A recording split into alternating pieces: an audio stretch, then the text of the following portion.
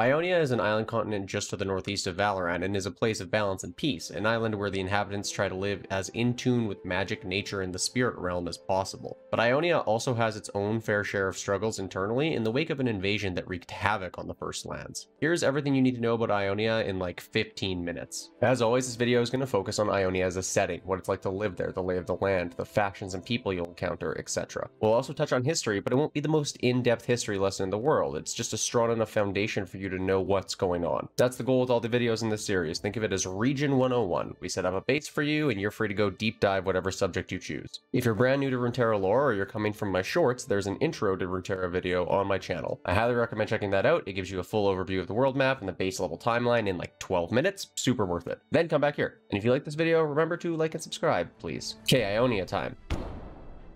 Ionia's main island is divided into two regions by a mountain range in the middle. The two regions are Navorai to the west and Shanzan to the east. Navorai is jam-packed with stuff to talk about. Most importantly, there's the Garden of Forgetting, which is exactly what it sounds like. It's a garden where the flowers and fruit are magic and can remove a person's memories. Amakailan, aka the Heart of the World. This sacred grove is the former location of the God Willow, a giant, like, world tree approximate. Eventually, the God Willow was destroyed by warriors from the Freljord, specifically cut down by Ivern the Cruel. All of nature in Ionia felt that death, and that death also consumed Ivern, and in his death, he saw the beauty of the natural world and regretted his actions, and centuries later, this is where the Green Father would emerge, Ivern reborn as the watchful protector of nature. There's the Placidium of Navorai, another intensely sacred place in Ionia with magical gardens and renowned colleges of study. The Placidium is actually such an important place in Ionia that it became a prime target during the Noxus invasion, as we'll see later, and was the site of one of the most important battles of the war. There's the Temple of Thanjul, formerly the Kinku Order's headquarters, now under Shadow Order control, the Temple of Koshin, another temple for the Kinku Order, and Waylay, I probably said that wrong, an unmapped coastal village that's functionally cloaked by the power of Ionia. The village isn't welcoming to outsiders, and nature will eat up ships attempting to land at the port. Shanzan, the other half of the mainland, has a lot less known about it, although it is home to the temple and village of Zwanane, a village built near an ancient Kinku temple that was abandoned long ago,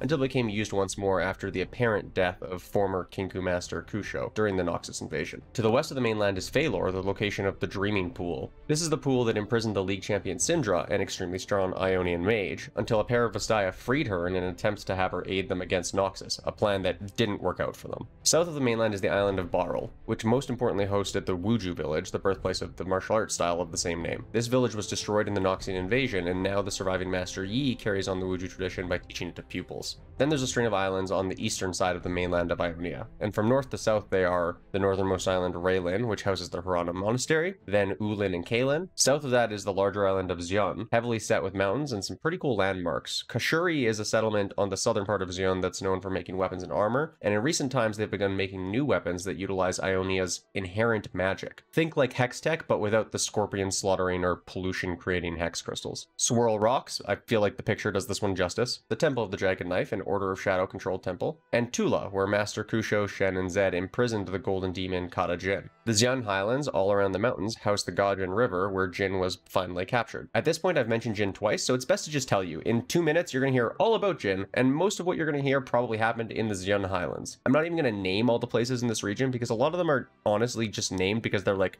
somewhere Jin wiped out a village or something. But also it has the Olgathi Forest and the Sotka River, and the Temple of Rashai. The Rashai were a sect of Kinku followers who supported pacifism no matter what, even in the wake of the war. And finally, the southernmost islands, Galrin and Sidaro, collectively referred to as Huojo for the tribe of humans that live on them. Sidaro is the southernmost and smallest of the two. Galrin is the larger of the two. It has a desert in the middle known as the Getu Sea, a forest at the tip, and an ancient coastal village of Pallas. Pallas is actually pretty important. It hosts the Temple of Pallas, which is where the Darkin Varus, in the form of his bow, was imprisoned until Valmar and Kai, two Ionian hunters, accidentally freed him and ended up fused into a single body with Varus in a bizarre soul three-way. Okay, we made it. That's the continent of Ionia. All that's left is the rest of the video.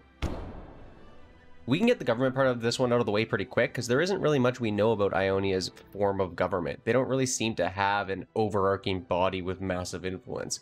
There are regional governments that manage their respective areas, villages that have their own councils, and they don't always get along with one another. Ionia's culture and lifestyle is all about balance and harmony, with nature, with the spiritual, with themselves. It's not surprising that this balance is central to the Ionian way of life. Magic permeates the air and everything in Ionia, with the barrier between the spirit realm and the mortal realms being especially thin. This deep connection to the natural world influences every aspect of Ionian life. Their clothing features the bright colors and natural patterns of the world around them, from both flora and fauna. Their architecture is natural too. There's an entire profession known as woodweavers that just convince trees and vegetation to grow in the shape of houses rather than cutting down the trees to make homes, since that would upset the nature spirits in the area and effectively curse the family living there. When you think of buildings and structures in Ionia, just think built into the world. The architecture moves up and down and in and out as the trees in the ground do. Ionia's cultural devotion to balance and spiritual understanding has naturally driven them towards neutrality and a peaceful existence for most of their time, even though they have a variety of martial arts across their various settlements and monasteries. Finally, it'd be remiss of me not to mention the Spirit Blossom Festival, a festival in Ionia where the spirit world opens itself up to mortals, the living can communicate with their dead loved ones, and spirits touch the mortal realm. Honestly, when you think of Ionians and their culture, just think of druids and monks. That's your grounding reference. Just druids and monks all the way down.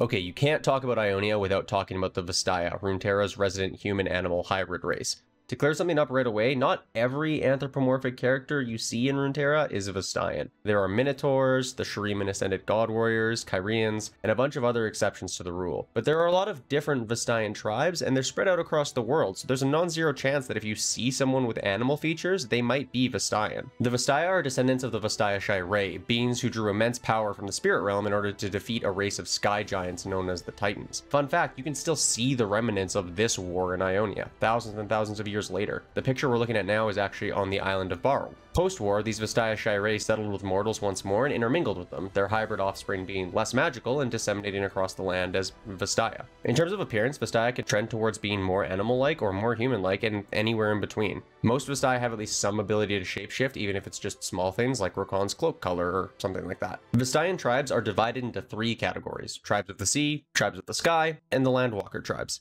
A Piltover explorer was kind enough to give us a tree of tribes for the Vastaya to show how some of the lineage shakes out, although there are likely countless more Vastayan tribes. There's the fishy type Mirai in the tribes of the sea, which includes the league champion Nami, the Vasani, Ahri's tribe, who are fox-like in appearance and have been presumably wiped out save for Ahri herself, the goat-like Atrani, who live near Mount Targon. Soraka actually takes the appearance of an Atrani, even though she's technically a celestial and not Vastayan herself. The Kilash, a tribe focused on the thrill of the hunt, who lives somewhere in Ixtal. This is Rengar's tribe. The Lotlan, a bird-like tribe that houses both Rakan and Xayah. The Shiman, Wukong's monkey-like tribe. And the Uvikot, a very old tribe of Vastaya that we actually only know 2 members of, one of them being Neeko. There are other tribes in Vastayan as well. We see them in pictures and lore stories, in Legends of Runeterra art, and even in champions like Sett. Vastayan of different tribes and appearance can in fact mate with one another, with their offspring's appearance being dependent on the magic the child grows up near, what connections it has to animal spirits, and the parent's appearance. Magic is key to Vastayan culture. They'll end up settling near where magic is strongest, like reservoirs or rivers of magic throughout the world, although they don't always have to be in proximity to magic. That's it, that's Vastaya 101. In the description, I'll specifically call out which league champions are Vastayan, so if you want to go learn more, you can. Maybe one day we'll go a little more in depth in a different video too, like maybe we do a Races of Runeterra video. Is that something people would like? That seems like it could be fun, maybe. Tell me if you want to see a Races of Runeterra video.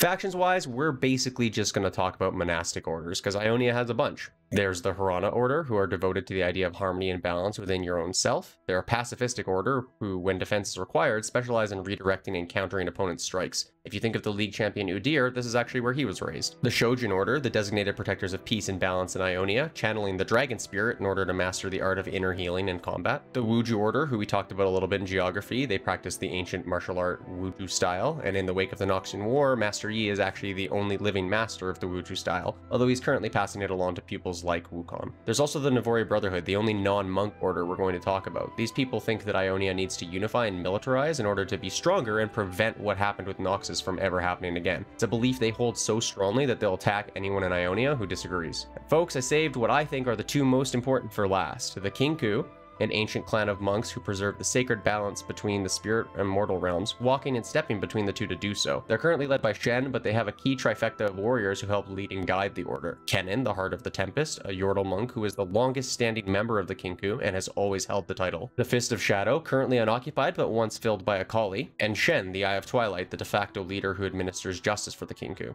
And the final faction you should concern yourself with, the Order of Shadow, led by Zed, a group of warriors that formed after a defection from the Kinku and utilized powerful shadow magic to fight Ionia's enemies and protect the nation. Wow, Mike, that sounds like a cool story. Sure would be cool to know more about that, wouldn't it? There's many stories in Runeterra that set themselves in Ionia, but we're going to focus on two really key history pieces that put Ionia where it is today. The first is the Golden Demon, a story of how Xayah was terrorized for years by a monster who would massacre villages and leave a trail of destruction in its wake. The Kinku eventually stepped in, with Grandmaster Kusho, his son Shen, and his prized pupil Yusan traveling to Xayah to investigate the killings. They journeyed across the island, witnessing horrific displays of violence that shook them to their core. Shen lost his sense of humor, and Usan became bitter and vengeful. Eventually they tracked and caught the Golden Demon, who turned out to be a serial killer by the name of Kata Jin. And although Usan was ready to kill Jin, Kusho ordered that he be imprisoned instead. Neither young man agreed with Kusho's decision, but Shen accepted it. Usan, on the other hand, would harbor his feelings of spite for years to come. And the second, and probably inarguably the most impactful historical event we're going to talk about, is the Noxian invasion of Ionia. After scouting and infiltrating Ionia for a while, the then Grand General of Noxus, Borum Darkwill, began his invasion. One of the first targets that Noxus goes after is Phalor, the island to the southwest of mainland Ionia, which you may remember from earlier in the video was where Syndra was being held in the Dreaming Pool. Noxus ends up using the fortress at Phalor as a strategic base for basically the entire duration of the invasion. As the invasion rages on, Usan begins to grow impatient with Kusho and the Kinku's lack of action against the invaders. He splinters off and leaves the Kinku, but not before learning that there are powerful secrets regarding shadow magic within the temple. He rebrands himself as Zed and begins to gather followers that fight back against Noxus alongside the Navori Brotherhood. A series of battles wind up raging throughout the course of this war. The town of Pallas is the site of the battle where two lovers, Valmar and Kai, fight back against the Noxians. Kai, nearly dead, is brought to the temple by Valmar, who throws Kai into the pit in the middle of the temple in an attempt to save him. This happens to be the pit holding the darkened Varus, and the three end up fusing together in a single body. Varus then repels the Noxian invasion of Pallas, and then pieces out of Ionia. Another battle occurs at the Placidium of Navori, where the blade dancer Irelia and Ionian forces beat back Noxus. It's here that Irelia and Swain fight, with Irelia cutting off Swain's arm. In the aftermath, Irelia becomes an idolized leader of the resistance, while Swain makes a pact with the Demon of Secrets, Rom, granting him a new demon arm before he returns to Noxus and is discharged from the military. Zed, requiring more power to fight off Noxian invaders, marches his followers on the Kinku Temple in search of the Tears of the Shadow, an artifact that contains the shadow magic power he's after. Zed runs into the temple to get the artifact, and Kusho chases after him, but only Zed emerges artifact in hand. And although it looks like Zed killed his former master here, he actually helped Kusho fake his death, so that the latter could work in secret to assume control of the Navori Brotherhood. Zed, with the Secrets of the Shadow in tow, formally forms the Order of Shadow, and Shen leads the battered Kinku away to rebuild and reform the Order. Both orders are still at odds with one another, but they do have like a tentative truce peace in the wake of the Noxian invasion. Noxian and Ionian forces would continue to clash for a while until eventually Swain forms his coup in Noxus, takes control of the Noxian Empire, and then pulls the forces back out of Ionia. Even though the Noxian invasion is technically over, Noxus does still control some territory on the southern part of Ionia. We also know that at some point in the relatively near future, Noxus does try and invade Ionia again, but the details are a little sketchy on timing and whether that's happening right now or in the future a little bit, so I wouldn't worry too much about that for the purposes of this video. And that's where we're going to wrap this video. With that, you should have a pretty good foundational knowledge of Ionia. You should be able to understand anything you read or watch that takes place there. If you're interested in personally reading more, check out the universe page, it's linked below. There's comics and a ton of stories about Ionia. And be sure to comment and tell me what regions or concepts you want to see touched on next. Okay, bye.